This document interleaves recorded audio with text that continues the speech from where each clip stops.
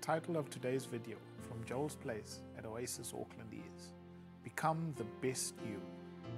What do you excel at personally? What areas in your life do you need to improve? Start paying attention to the things you embrace and the things you avoid.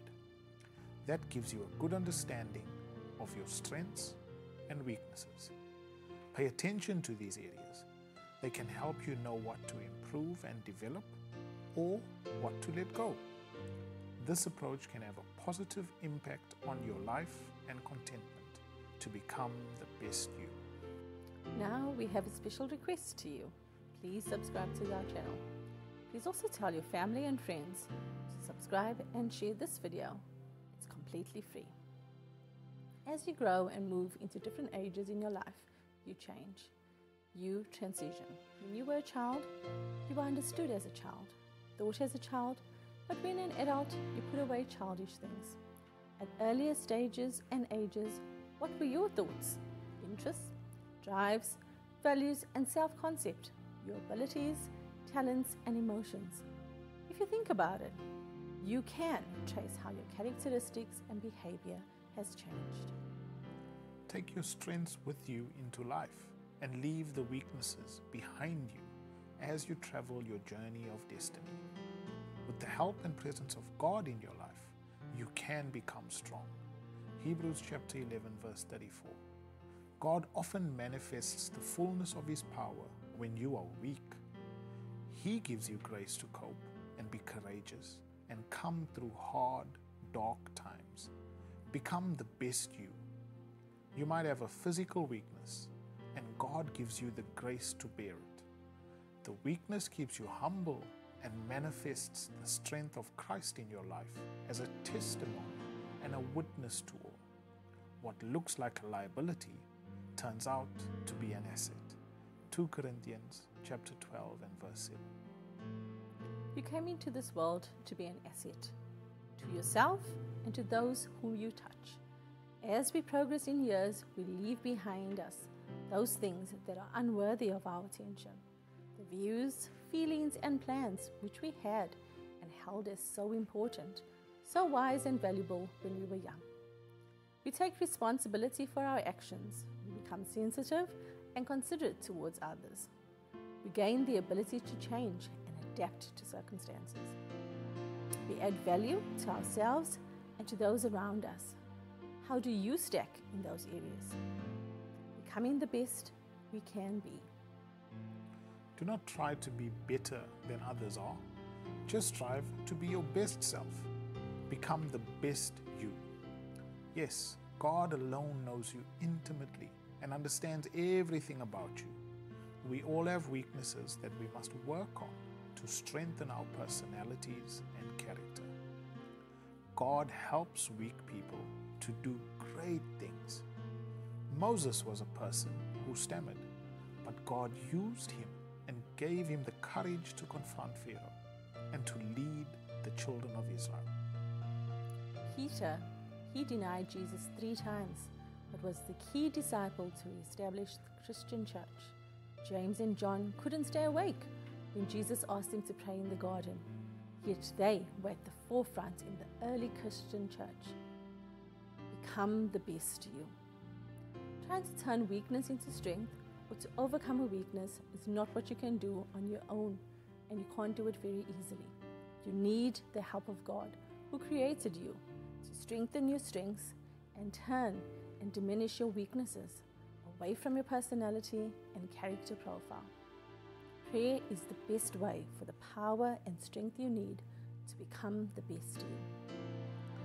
Check to see where weaknesses lie in your nature, like greed, intolerance, lying, arrogance, egoism, and pride. Do they feature in your profile? What are some characteristics of strengths that promote your journey to your best self? In the sermon Jesus preached on the Mount, Jesus taught the message of love, compassion, selflessness, to love our enemies, forgive, to care for the marginalized. Jesus taught to seek first the kingdom of God. Become the best you. The Apostle Paul gives us guidance on how believers should live with self-discipline, control, remaining strong in the faith, and helping each other to choose the way of Christ and stay accountable to God. In these ways, your conduct and behavior gains the approval of God, and you will gain favor. You'll gain favor with pertinent people around you.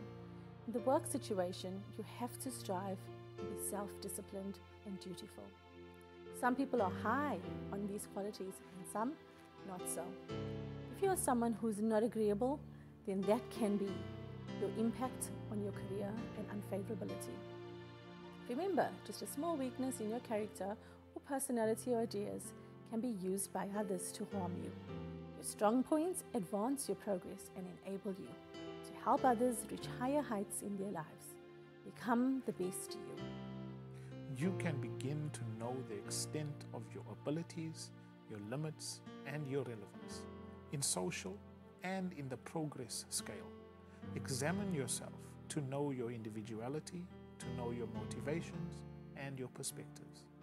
Of course, how you see yourself might be different to how others see you. We cannot control how others feel about us, or treat us, or think about us. What matters is how you feel about yourself. What matters for the believer in God and the follower of Jesus Christ is how God sees you. Become the best you. As believers in God and followers of Jesus Christ, we are precious and honored in God's eyes. The Holy Spirit of God leads us. God looks not on your outward appearance, but looks at the heart. You are a new person. The old has passed away and the new has come. God has a purpose for you. He will navigate your life towards fulfilling that purpose. So become the best you. Be strong and be courageous. God is with you. You can do all things through Christ who strengthens you. If you do not believe in Jesus Christ, we invite you to receive Him as your Lord and Savior. Just say the simple prayer to accept Him and follow Him. Heavenly Father, I come to you in the name of Jesus Christ. Please forgive me for my sin and accept me into your kingdom. I want to follow Jesus Christ from this day. Give me faith to believe in Him and courage to confess Him as my Lord and Savior. I ask and pray this in the name of Jesus Christ. Amen. We say welcome. Perhaps there was a time when you were a follower of Jesus Christ. Over time, you have grown cold and distant and have separated yourself from the Christian faith and from Jesus. We invite you to come back to the Lord Jesus Christ. Just pray this simple prayer. Father God, in the name of Jesus Christ, forgive me. Let your love reach out to me and restore me to the family of God in Christ Jesus. I rededicate my life to you. In the name of your Son, Jesus, and I say amen. Here's looking forward to being in your company again next week. Until then, love and blessings from all of us at Joel's Place at Oasis Auckland.